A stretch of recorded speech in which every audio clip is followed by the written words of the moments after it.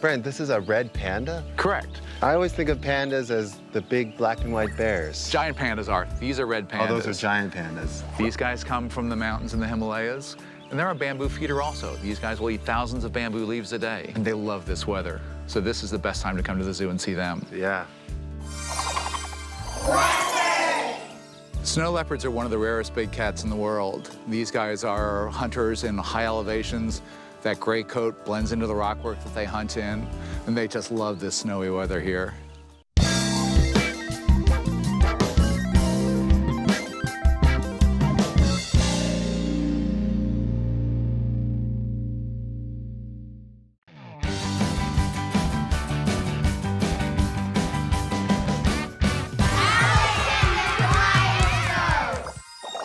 Visiting the zoo in the winter is so fun, but after exploring in the cold, chilly air, I definitely need to warm up. Off to the reptile house. Here we are in the reptile house. And the first thing I noticed, Brent, is that it's warm in here. Can you tell us about the reptiles we have here? This is one of the other things that makes the zoo a fun place to go to in the winter. We've got a great place for you to come in and warm up. Reptiles are cold-blooded. They don't produce a body temperature, so we have to keep them warm. Go out, you walk around the zoo and it's cold, you come in here and warm up and get to see some really cool animals. That's for sure.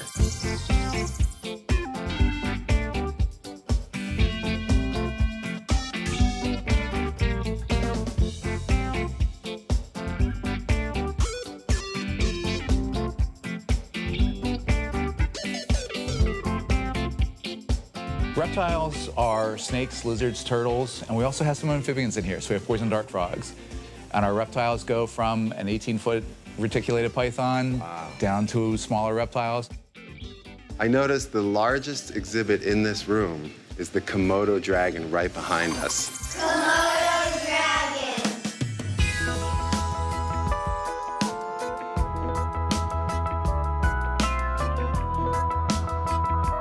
Just the name Komodo dragon gets me excited. Tell us about this beautiful creature you have here. Dragons have fascinated people throughout history. They are found in Asian culture, they're found in European culture. The Komodo dragons come from a series of islands off of Indonesia, and they're only found on those islands, which is what makes them so rare. Look at that tongue. So big. Yeah. They are one of the largest lizards in the world. They get to be 10 feet long. They weigh 200 pounds. Wow. They're a massive animal, and they're just fascinating. When I think of dragons, I think of fire-breathing creatures that fly down from the sky. Why do we think of dragons like that? Well, Komodo dragons don't fly, but they do have a red tongue. And some of the theory is that when they would flick that red tongue out there, that was where the fire-breathing legends came from. And so that makes a lot of sense. All these legends have some sort of basis in something that people saw or heard at some point. Wow, Komodo dragon is awesome. Yeah!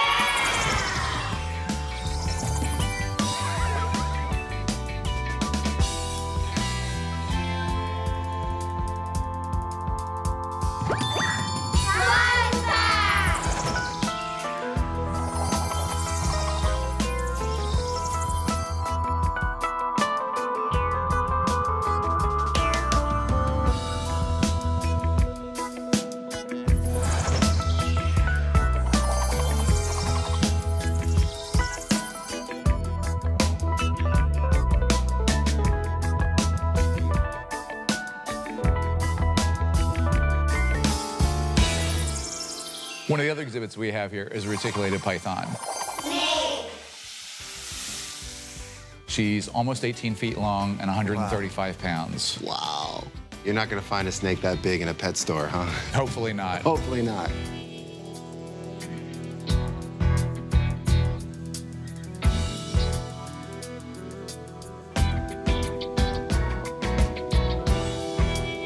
Why so dangerous?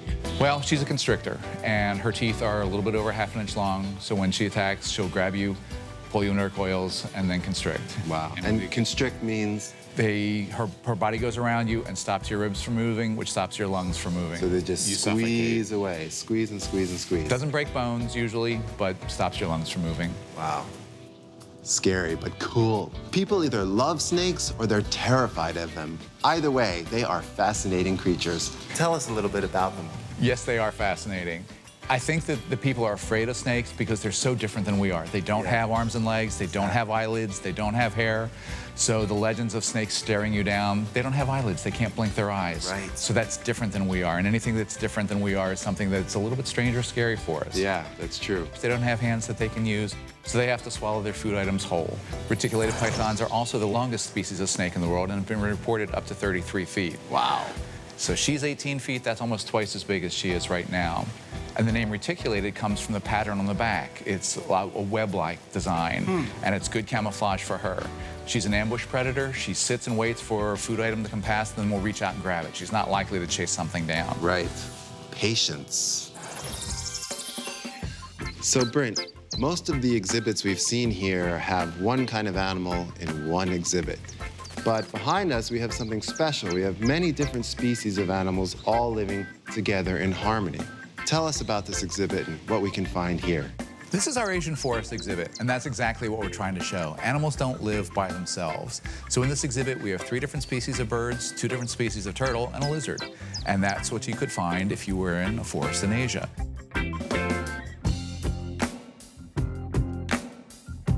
We have a pair of white-crested laughing thrushes. We have ballyminus. Wait, say that again? White-crested laughing thrush. Laughing thrush? Laughing thrush. Does that mean they laugh? They make a lot of noise.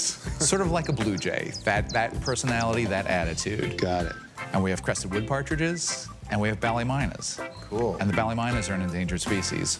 Huh. Now, is that a myna bird, the kind of bird that sings and talks back? Same family. Same family. Different species, though. Got it. These guys are all white with blue masks. Uh-huh. And then we have elongated tortoises and spiny hill turtles and a prehensile-tailed skink.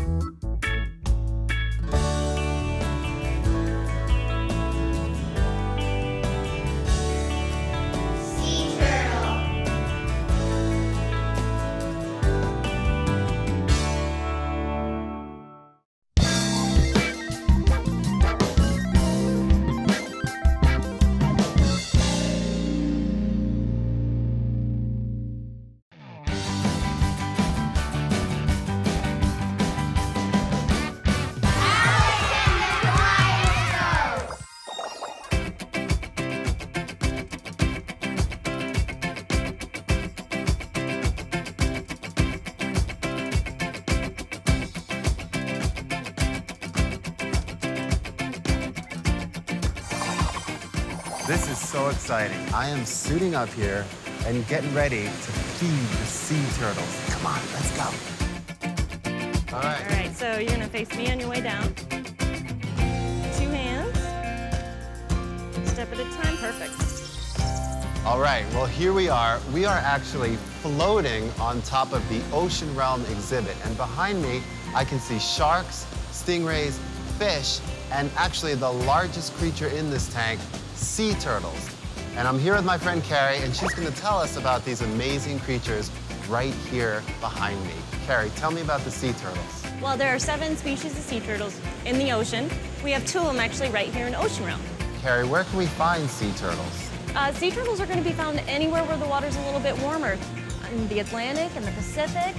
So, Carrie, tell me exactly what kind of sea turtles we have here in this exhibit. Here in Ocean Realm, we have 2 kinds of sea turtles. There are 7 that are out in the ocean. One of them's called the green sea turtle, and one of them's called the loggerhead sea turtle. So, what makes a green sea turtle a green sea turtle? Green sea turtles actually have green fat in their bodies because they eat turtle breast, which is green, so it makes them green fat. That makes sense. And the other turtle was called? The loggerhead sea turtle. And why are they called a loggerhead? They have a very, very large, broad head is why they call them loggerhead sea turtles. Huh. So when I think of sea turtles, or turtles in general, really, I think of them as old and slow-moving and kind of the wise creatures of the world. Is there truth to that? They are old. They can get to be up to 40 to 100 years old is what they've seen. And when they're swimming, they do move relatively slow because they're so big, right? They do. How big do they actually get? Well, some can reach up to 1,000 pounds. Wow. However, ours are about 350 to 400 pounds. Are you guys ready? We are going to feed the sea turtles. Come on. So I know that fish can swim under the water for as long as they want because they breathe underwater. With gills. But turtles have a special way of breathing. They breathe just like you and I. Yes, they do. Right? Tell me about that. They have lungs just like you and I, and they can go down underwater and sleep for a certain amount of time, and then just like you and I, they need to come up for breath. So they actually hold their breath and sleep underwater? They do. For how long can they last underwater? I think it's probably about 3 to 10 minutes they can usually sleep underwater. What has made these sea turtles endangered? Well, Alex, a lot of things are making them endangered. A few of them, fishermen are catching them in their nets and they're getting injured that way. Pollution can injure them through ingesting anything. Also littering, garbage. They get soda wrappers wrapped around their head and they can suffocate. That's why it's so important not to pollute. It can help save these beautiful creatures of the sea.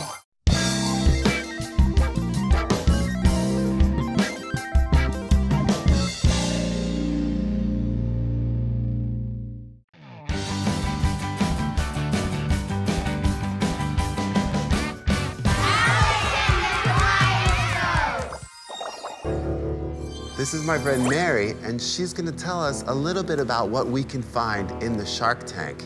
Well, welcome, Alex. I'm so happy to see you here. So behind me in this shark tank, there are 3 different types of sharks. We have sandbar, sand tiger, and nurse sharks. Now, when I think of sharks, the first thing I think about is that big mouth and those really sharp teeth. Exactly. They do need teeth so they can eat just like me and you do, Alex. These guys like to eat fish. That's typically what we feed them here at Adventure Aquarium. A shark, depending on the species, they can have between 100 to 300 teeth. Our sharks in our shark realm, they typically lose 1 tooth a day. So they can typically go through 20,000 to 30,000 teeth in a lifetime. Wow, almost 300 teeth in one shark mouth. Tell me a little bit about those fins that we always associate with the shark. I can tell the difference between them is if I look at their dorsal fins, and those are the fins that you're seeing when you're on your boat. So we can tell the different sharks apart by looking at their fins. Exactly. Our sandbar sharks, they have 2 different sized dorsal fins, and then our sand tiger sharks, they have the same size dorsal fins.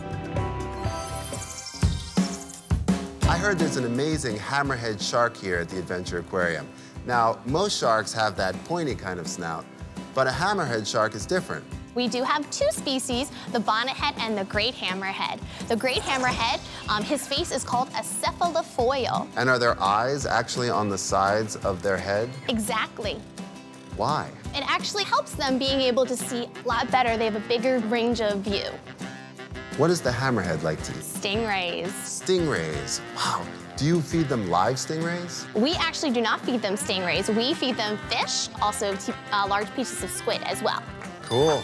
There are many different types of sharks, and one of the best ways to identify them is to look at the colors and patterns on their skin. What makes each shark actually have different colors, whether it's polka dots or stripes? It helps them just blend into their surroundings. That way bigger sharks or something else won't try to eat them. Now, can you tell us a little bit about their bones and what makes them be able to wiggle and move so smoothly? Their skeleton is made out of cartilage, so like the wiggly parts of your nose. That helps them be able to bend and twist and move when going after their prey. Well, it certainly looks like that when you watch them.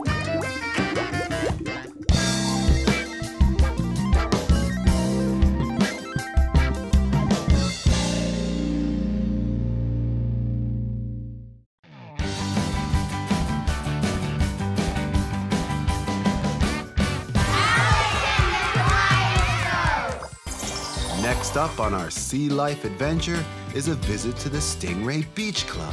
So what do we have here? Welcome to Stingray Beach Club, Alex. Awesome. There are 200 species of stingrays. Some live in saltwater, some live in freshwater. We have 4 amazing saltwater species in our exhibit here today. Can I touch these? Exactly, just 2 fingers along their backs. Here they come. Oh, I got it spin. They're kind of slimy. Exactly. That slime actually helps eliminate slack, so it actually makes it a little bit easier for them to swim in the water. It looks like they're flying. It does look like they're flying. They move their wings up and down, kind of like a bird. Yeah, look at that. They're flapping away. Such a unique shape. The ones that are round and flat, they typically hang out at the bottom of the ocean where it's really sandy. Yeah. But then our cownose rays, the ones that are shaped kind of more like a kite, those guys like to hang out more in the middle of the water column, so they will keep moving. It looks like that's the biggest one you have in here. You're absolutely correct. He is our leopard whiptail ray. Whoop! Now, he is literally covered in leopard spots. You got it. Those leopard spots actually help him blend into surroundings, just like the sharks that touch a shark. Right. What do these guys eat? That's a good question, Alex. They like to eat things like crustaceans, so like a crab or fish. Okay, wow, look at them. They definitely do like to splash just like we would if we were out in the ocean or in a swimming pool. Yeah, he's giving me a high five. He just came right up to me. Let's see if we can do a high five with the stingray. Oh, I think maybe this one. High five! Do they sting with that tail or what? How does that help them swim? What's it there for? So their tail is used so they can kind of navigate around in the water. They sting with something that's called a barb. It comes to a point and it's serrated on both sides. They don't go out and hunt with it. They use it just sheer protection. Most times when humans get stung by a stingray, it's when we accidentally step on them. Right. So we typically get our injuries from our foot, our ankle, or our legs. But I have never been stung by one of these stingrays before. Do they have teeth in those mouths? They do have teeth. These guys actually grind up their food. Stingrays are at the top of my list for favorite creatures.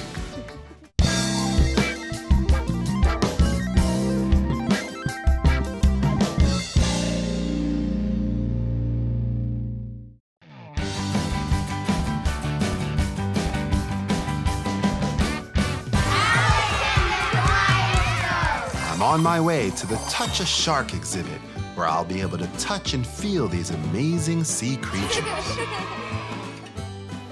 So Mary, this looks so exciting. Where are we right now? We are at Touch a Shark. Touch a Shark? That's right, Touch a Shark. Ah! You're not a fish, are you? I'm definitely not a fish. Well, then you have nothing to worry about. The water's kind of warm, and I've got my 2 fingers. I'm about to touch the shark. Whoa! Wow. It feels kind of like sandpaper. That's correct, Alex. They are covered in little teeny tiny little teeth. They're called dermal denticles. Little teeth. Wow. So this one is all brown, and the one next to it is covered in stripes. Are they 2 different kinds of sharks? Exactly. So the one you were touching is called a Mexican horn shark, and her friend laying next to her is a white spotted bamboo shark. All right, so they're about this long, and you said these are fully grown sharks. Exactly. So they're not going to get much bigger than this? Nope, only 20% of sharks actually get bigger than us humans. Most of them are either our size or smaller. So where can we find these sharks in the wild? Certainly, so our white-spotted bamboo sharks and our brown-banded bamboo sharks, you can find them in coastal waters in Indonesia, Thailand, and Japan. Far away from here, huh? Far away from here. And how about this brown shark? Where can you find him? Sure, our Mexican horn shark, you can find her in the Western Pacific.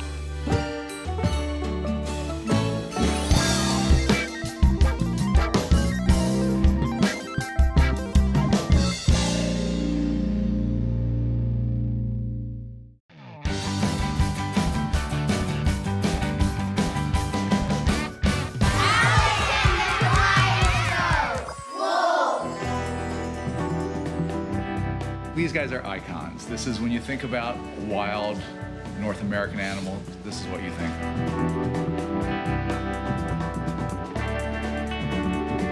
And these guys just love this weather. They run, they play. When we were walking up to this exhibit, I noticed they came running towards us. And the first thing I noticed was their eyes, their yellow eyes just staring right at us. Tell me about those eyes. And I think that's one of the things that people think of when they think of wolves. It's a haunting, piercing stare when they look at you. It's intimidating, it's scary, it's exciting, it's visual. They watch the people as much as we watch them. That's what it seems like. And on a day like this, when there's not a lot of visitors here, we're a unique thing for them. So they'll come out and look at us. Yeah. On a busy summer day, they'll be asleep in the shade. Well, I know I love my dogs, and people say a dog is a man's best friend, but a wolf, who's a wolf's best friend? A wolf is another wolf's best friend. That's what I thought. They're a pack animal. They live in groups. They don't belong in a household. They're a wild animal.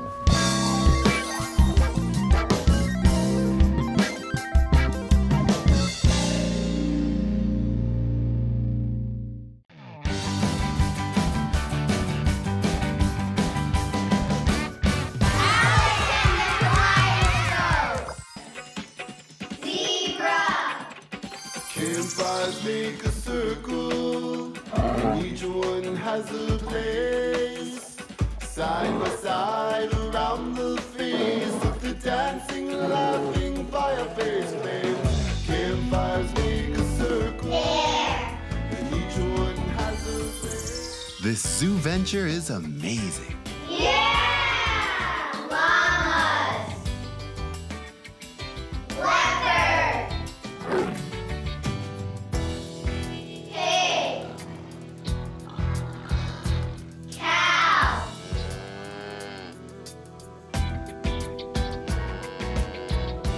Sheep! Horse!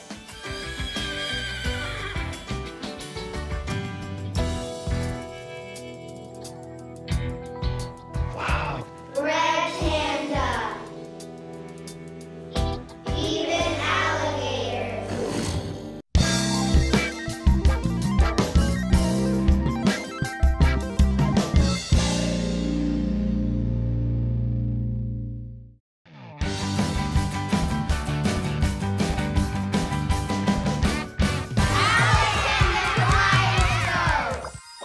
We're off to Penguin Island. Standing about 12 inches high, these African penguins are one of 17 penguin species. A species is a group of animals that are similar to each other. Of the 17 species of penguins in the world, only 7 live where it's cold. And the African penguins are not one of them. So here we are at the aquarium with my friend Jen. And Jen, what do we have here? These are 2 of our juvenile African or black-footed penguins.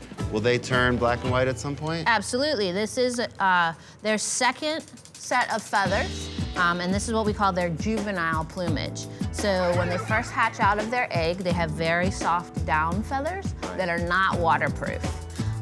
Right around, say, about 3 months of age, which is what these guys are, they're gonna molt. All those little soft downy feathers are gonna fall off, and this sort of silver coloration is gonna come in. These feathers are waterproof, and this is when mom and dad would start encouraging them to come down to the ocean, learning how to swim, and starting to find food on their own. So they'll keep this particular plumage till they're somewhere between a year and a half, and then they'll grow in new feathers that are the more typical black and white that you think of for penguins. Right. And at that time, they'd be considered an adult penguin. So penguins are birds, correct? Yes, penguins are a bird, although they are a little bit different because they cannot fly. Penguins are very good swimmers, so they sort of fly through the water. Right, and their wings here seem to look almost like flippers. They do use their wings to power them through the water, and then they lay their feet out behind them, so they'll use their feet and their tail to kind of help them steer. They do have an oil gland at the base of their tail, and it helps them to be waterproof. It's kind of hidden right back here, and they'll collect the oil from that area and they'll spread it all around on their feathers. It just helps with the water to bead right off. What do these African penguins eat? They are predominantly fish eaters, but they do eat some different types of invertebrates. In Africa, one of their main food sources would be sardines. We tried to offer our colony sardines, and they didn't really appreciate them so much. So we feed, the majority of their food is capelin, and then we also offer herring and squid. This is so cool. Thank you, Jen, for sharing You're very welcome. Nice to with have us you. and letting us know about these African penguins. Thanks.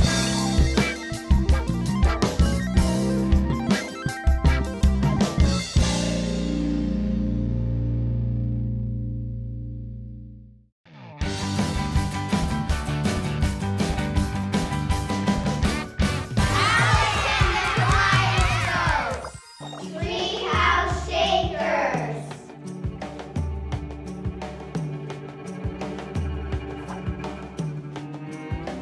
Monkeys in the moonlight, dancing in the grass, happy to be playing, safe in the night.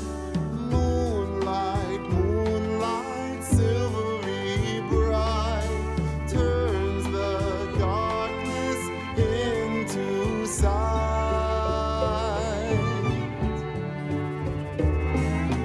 Monkeys in the moonlight, happy to be free, dancing and playing because they can see. Monkey, monkey, dancing in the moonlight, playful, playful, happy in the moonlight. Monkey magic showing in the moonlight, dancing monkeys full of delight.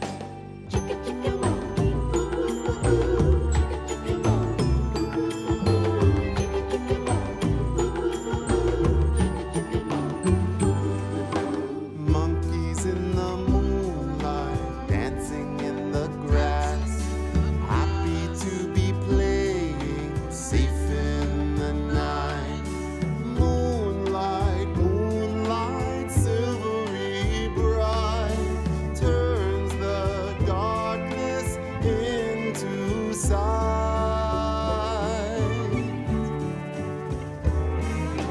Monkeys in the moonlight, happy to be free, dancing and playing because they can see. Monkey, monkey, dancing in the moonlight, playful, playful, happy in the moonlight. Monkey magic showing in the moonlight, dancing monkeys full of delight.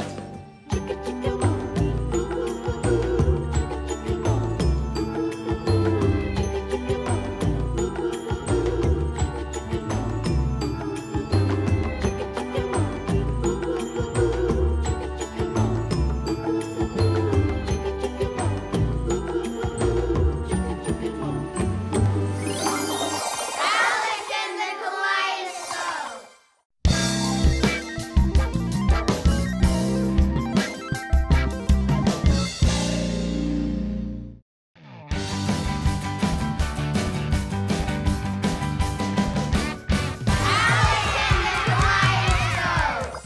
Alex and the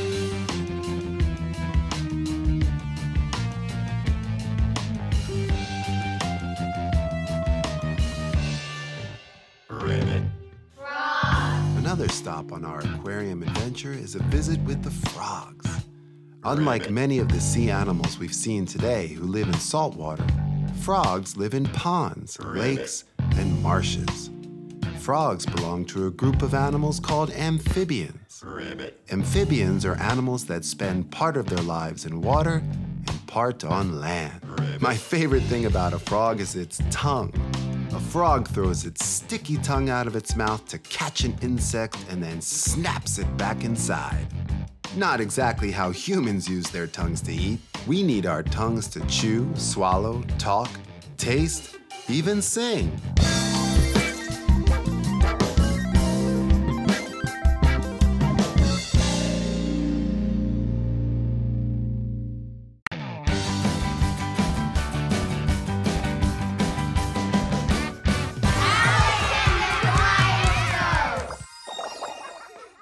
So Brent, tell us about these amazing bison here in the zoo. These are one of the largest land animals in North America. They used to roam the western United States in herds of thousands. The zoo experience in the winter is very different than the zoo experience in the summer. Animals that we have out year-round are animals that can take this kind of climate. So they have that big shaggy coat. Now, are they eating these Christmas trees? They'll eat a little bit of it. We give them hay, and hay is their staple diet. The trees are something that they play with and they beat up, but... I was gonna say, I mean, it looks like they're actually just playing. I was really surprised at how big they actually were. These are full grown. It's a male and 2 females. The male's the one on the left-hand side, larger animal, bigger hump in the back, larger horns. The 2 females are in there on the right. Yeah, so I noticed they have this incredible fur. They have large hooves. They have a giant head, and on top of their head are these massive horns. Who are they defending themselves from? What are the predators of the bison in the wild? Wolves. Wolves. How much do they actually weigh, full grown? About 1,000 pounds. 1,000 pounds. Wow, that's like half a car. Yep.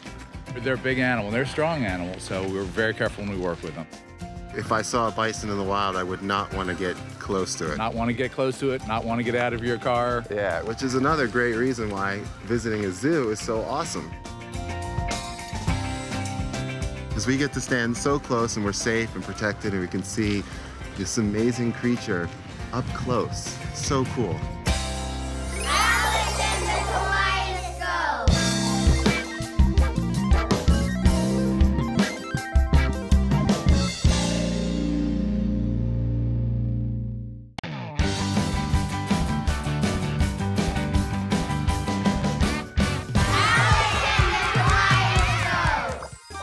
Off to eat and be eaten. Many animals adapt in amazing ways to survive in the wild. For some, their skin or fur can act as camouflage, so they blend right into their environment. Here in the Eat and Be Eaten exhibition, this is all about the food chain. Who eats who and who sometimes gets eaten by who. In here we have the redfoot tortoises. These guys are native to South America and they love to eat all different kinds of fruit. It is their absolute favorite food. And if you see in here, there's also some golden finches flying around. These guys are the degus. They live in central Chile and down in South America and live way high up in the mountains. They're kind of like a gerbil that you might see in the pet store. One of these very silly things about these guys, they love to store food in their cheeks. So their cheeks get big and puffy as they collect all different kinds of seeds and nuts. In here, we see the burrfish. And just like other members in the pufferfish family, if they get threatened or scared at all, they can puff up into a huge ball to scare off anybody who might want to make a snack out of them. And you can see all those sharp spines all over their back would make them a very unappetizing meal. So these are our Madagascar hissing cockroaches. Now these are very different than the cockroaches you'd see in the city garbage cans. I hope so. Exactly. These guys love to live in dark, moldy old logs and wedge themselves in and eat old bits of vegetation. You saw we just gave them. There, they're coming out. Soup's on. These are the newest addition to our Liberty Science Center family, the cotton-top tamarins. These wonderful little monkeys, they're extremely vocal. They have many different sounds that they use to communicate within their family. That's one of my favorite parts about these monkeys. They stick together in big family groups. And when it's time to have a baby, all of the grown-ups in the entire family take care of the little baby all together.